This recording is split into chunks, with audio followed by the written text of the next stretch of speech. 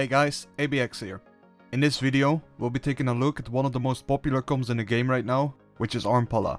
By playing RMPala myself, I've had great success with the setup, and in this video we'll be taking a look at how to play the comp, your strategy versus other tier 1 setups, and target selection. In this first section, we'll be taking a look at why RMPala is such a good comp by looking into its strengths and weaknesses. Starting with its strengths, RMPala is an extremely powerful comp for a number of reasons. These include: RMPala has a ton of crowd control in the form of Polymorph, Ring of Frost, Dragon's Breath, Blind, Zap, Kidney Shot, and Hammer of Justice. This allows for a long CC chain on the enemy healer while training down one of the DPS to quickly force cooldowns. Jumping to the start of a game, we can see the enemy healer get zapped.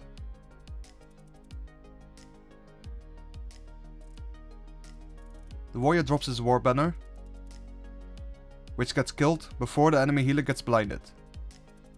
The shaman also uses astral shift before the kidney shot lands. And the healer trinkets out of the blind and instantly gets caught in a stun.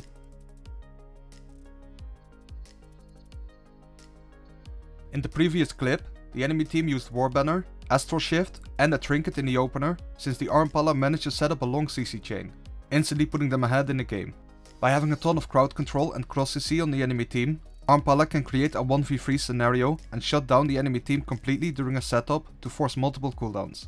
Jumping into another clip, we could see an RMPala utilizing their CC to cross CC the enemy team in the opener.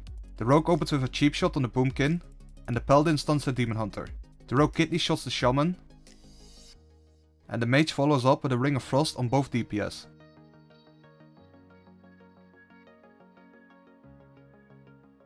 This setup forces trinket from the demon hunter and astral shift from the shaman.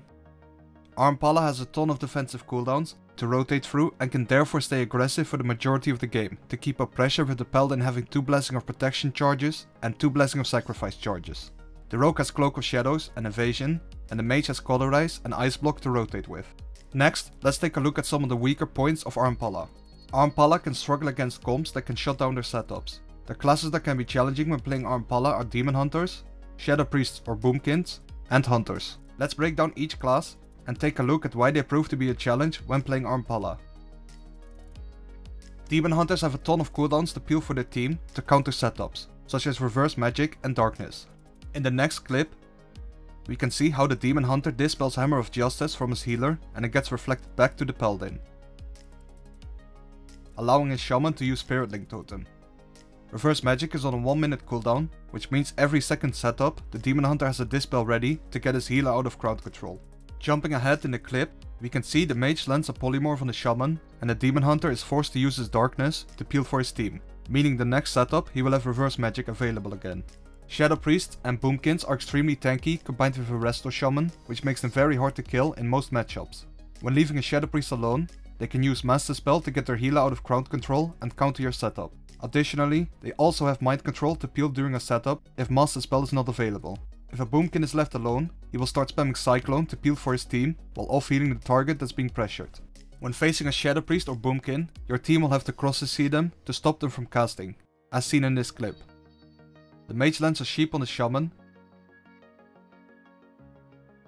and Counterspell gets used to stop Cyclone. And Kick gets used to interrupt the priest on Master Spell during this setup, which forces the priest to use Dispersion. Hunters have Roar of Sacrifice, which is the biggest counter for Combustion, which makes setting up a burst window with Combustion a lot harder. Survival Hunters also have Mending Bandage to remove all poisons and bleeds from the target, which means the rogue will have to reapply his dots before the next setup. Jumping into the next clip, we can see the mage lands a DR Polymorph on the shaman and pops his Combustion. The hunter instantly uses his Roar of Sacrifice to counter the damage from it. One last thing to note before we jump into the next section of this guide is that it can also be hard to land crowd control when facing a double shaman setup. The mage will struggle a lot to land Polymorph, since a double shaman setup can rotate Wind Shear and Grounding Totem to stop the mage from landing crowd control. In this section, we'll be taking a look at the most important goals you need to accomplish as RMPala in order to win games. As RMPala, one of your biggest goals is to get a good opener. Forcing a trinket or even multiple cooldowns from a target in the opener will put you ahead instantly and allow you to stay aggressive for the majority of the game. The standard opener will be a sap or blind on one target, usually the enemy healer, and a kidney shot on the kill target with either a polymorph, root, or interrupt on the off target, creating a 1v3 scenario to force multiple cooldowns. Jumping into the next clip, we can see the rogue opens with a Geralt and starts moving towards the monk to blind him. The shaman tries to astral shift before the kidney shot lands, which delays the setup.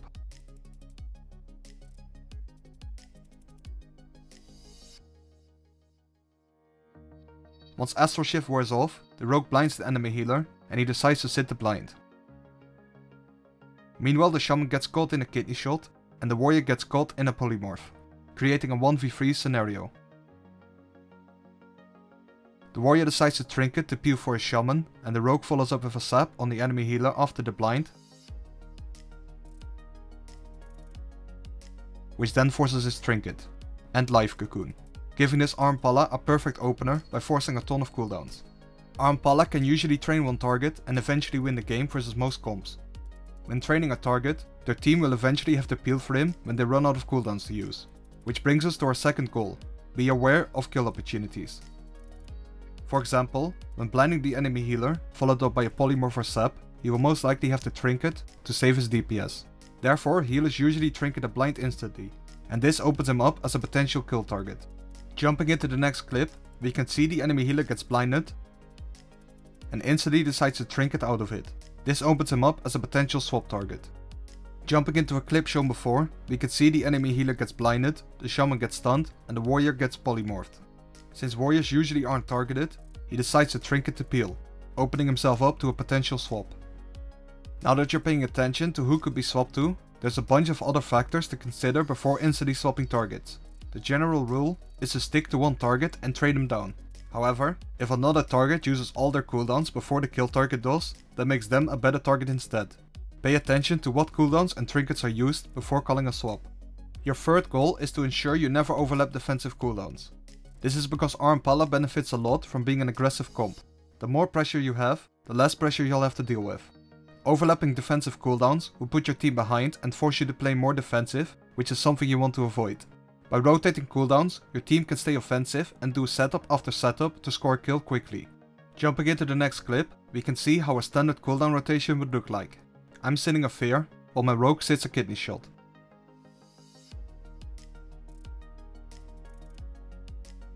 I decide to sit the fear and use Blessing of Sacrifice after. This allows us to instantly go offensive and turn the game around. Shortly after, the enemy team does their setup and I get polymorphed. This time the rogue uses Cloak of Shadows and kites to safety before dropping to low health. Jumping ahead in the clip again, we can see the next setup the rogue uses evasion to stay offensive. Jumping towards the end of the game, we can see Blessing of Sacrifice is used again to stay offensive for the final push.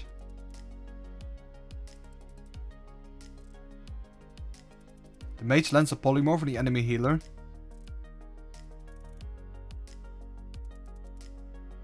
and the enemy rogue gets stunned.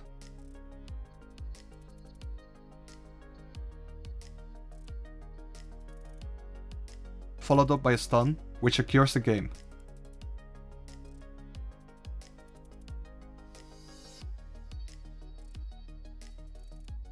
In this next section, we'll be taking a look at what your game plan should be when playing RMPala against a handful of tier 1 comps. When facing an RMP, your game plan will be fairly simple. Your team should focus and use kidney shot on the enemy rogue while chaining CC on the enemy healer to eventually score a kill. In the opener, both rogues will try to find each other to land a sap. Whoever is successful at doing this instantly puts their team ahead since they get the opener. Jumping to the start of a game, we can see the enemy rogue get sapped. The mage starts casting polymorph to peel for the rogue, but gets interrupted with counterspell. This gives the RMPala a perfect opener, and the mage moves in for Dragon's Breath while the enemy rogue gets stunned. The mage follows up with a polymorph on the priest, and this forces Cloak of Shadows from the enemy rogue. After the opener, the next setup will usually start with blind to try and force a trinket from the enemy team. Jumping ahead in the clip shown before, we can see blind gets used to force trinket from the enemy healer. Once trinkets have been forced, the mage will have to try and land polymorph on the enemy healer with the help from Dragon's Breath and Hammer of Justice. Jumping ahead in the clip shown before, we can see the mage is trying to land a polymorph on the enemy healer, but gets feared before he can start casting it. Since the mage won't be able to land a polymorph on the priest without support, the paladin stuns the enemy priest, so the mage can land his crowd control to finish the game.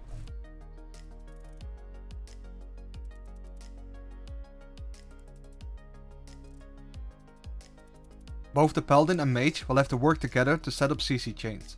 The best way to do this is to have the mage go for a Dragon's Breath into polymorph. If he does get interrupted, the paladin will stun the enemy healer, followed up by a Ring of Frost, since polymorph and Ring of Frost are on two different schools. RMPala mirror matchups are very similar to the RMP matchup, and your game plan will be to kill the enemy rogue in most games. The only difference in the mirror is that you can open on multiple targets and it will depend on the situation. The two best openers are 1. Find the enemy rogue and open on him, and 2. Open on the paladin. Jumping into the next game, my rogue is sapped and I get blinded, which means the enemy team gets the opener. My rogue gets caught in a kidney shot,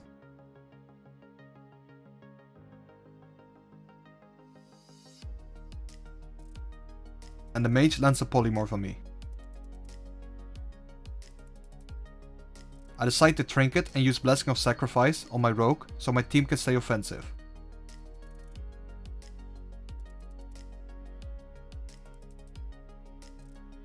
We stun the enemy rogue, and I land a stun on the enemy paladin, which allows my mage to follow up with a polymorph. The paladin uses its trinket, but instantly gets caught in a Dragon's Breath, followed up by another polymorph to secure the game.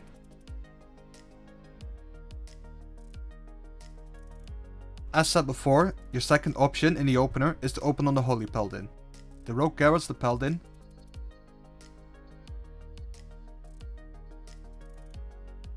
followed up by a kidney shot, which forces his Blessing of Protection and Divine Protection. Once you force cooldowns from the paladin in the opener, the plan is to swap to the rogue to force even more cooldowns from the paladin. Depending on what target uses their cooldowns, you can kill either the rogue or the Holy Paladin. Jumping ahead in the clip shown before, the enemy paladin gets blinded,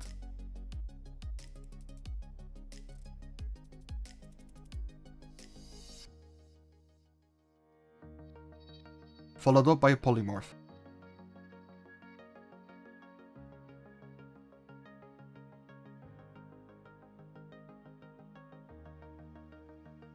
And a kidney shot after. This forces him to use Blessing of Protection to get rid of the stun and use Blessing of Sacrifice to save his rogue. Jumping ahead towards the end of the game, we can see the enemy rogue has a trinket available, but the paladin has no trinket or cooldowns available, which means the paladin is a better kill target. The paladin gets swapped to and stunned to secure the game.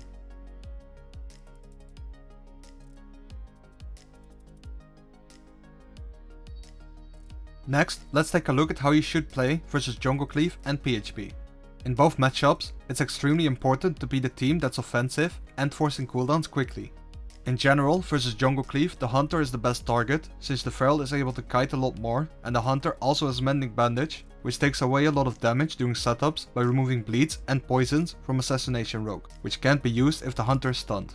Versus PHP, your target will be the Red Paladin to stop him from using Blessing of Sanctuary or Word of Glory during a setup. For Fire Mages specifically, Hunter can be hard to deal with, since Roar of Sacrifice is a really big cooldown when Combustion is used. Since both the Hunter and Feral will be in stealth, you won't get a good opener and your team will have to start a CC chain with either Blind, Hammer of Justice or Cheap Shot.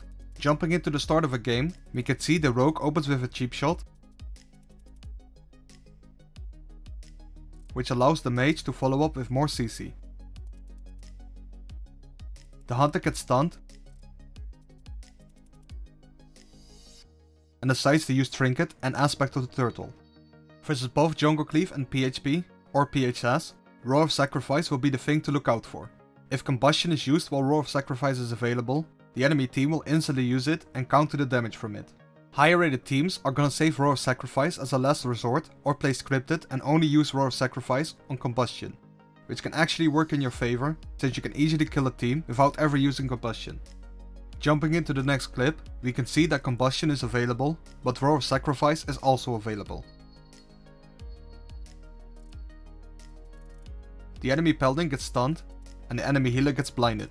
Since combustion is not used, the enemy team decides to hold on to Roar of Sacrifice and end up losing the game. When facing a PHP, the paladin will usually trinket the first kidney shot to use Blessing of Protection to remove blind from his healer. For that reason, your team should use stuns and polymorphs in the opener to CC the enemy healer to force trinket or divine shield from the red paladin. Blind can then be used to force more cooldowns on your second kill attempt. Before we take a look at the next setup, there's one last tip against jungle cleave that I've been using myself that I'd like to share. When facing a jungle cleave, the priest will usually use his trinket and cooldowns before using the hunter cooldowns. This means you can easily kill the priest when he's out of cooldowns. Jumping into the next clip, we blind the enemy priest and this forces Roar of Sacrifice from the hunter. Taking a look at the cooldowns of the enemy team, we can see Pain Suppression has been used, the priest has no trinket since he's playing Relentless, and Roar of Sacrifice has just been used, which means we can easily kill the priest. Let's roll the rest of the clip and see what happens. The priest gets stunned with kidney shot,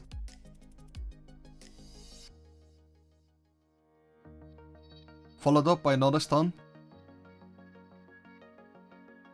and a Garrot silence to finish the game.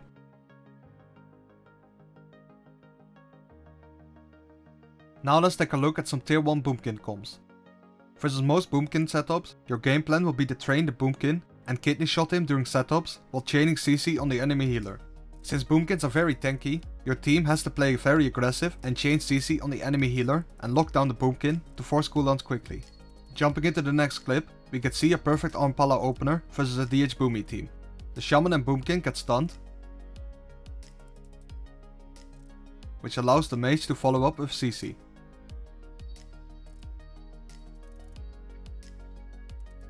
The Boomkin is forced to use Trinket and his Barkskin to survive. The Rogue follows up with a DR Sap on the Shaman, followed up with a Garrot silence, which also forces him to trinket and drop Spirit Link Totem. Shortly after the opener, the enemy Shaman gets blinded, and the Boomkin gets stunned with a kidney shot.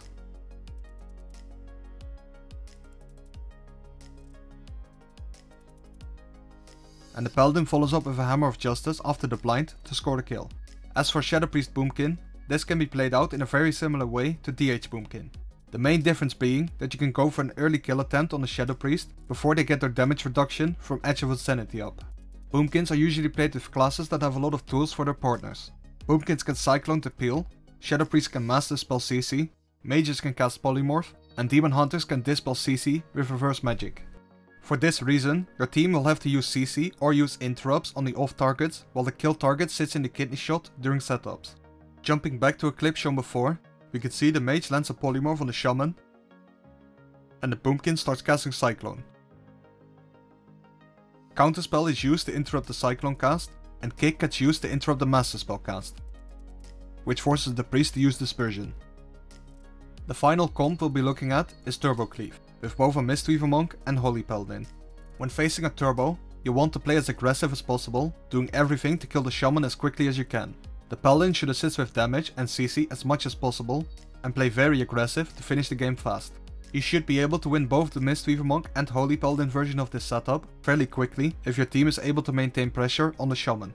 The standard opener versus a Turbo will be to start with a Sap on the enemy healer, followed up by either a Hammer of Justice or a Blind. Jumping into the start of a game, we can see the Rogue saps the enemy healer, and then opens with a stun on the Shaman after. The Mage lands a DR Polymorph on the enemy healer, which forces the Shaman to use Astral Shift. When the Polymorph ends, I follow up with a stun,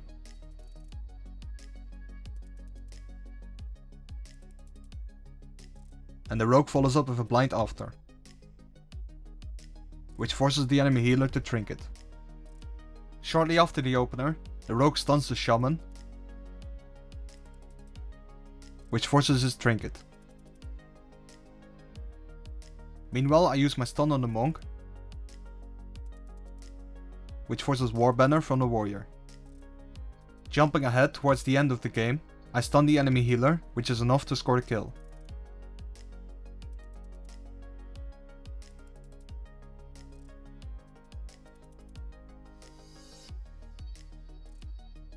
That's gonna be it for our RMPala playstyle guide. There's a lot going on in this guide, so don't be afraid to rewatch each section a couple of times. We'd also recommend sharing this guide with your teammates, so they can also understand how RMPala works. Thanks for watching, and I'll see you guys next time.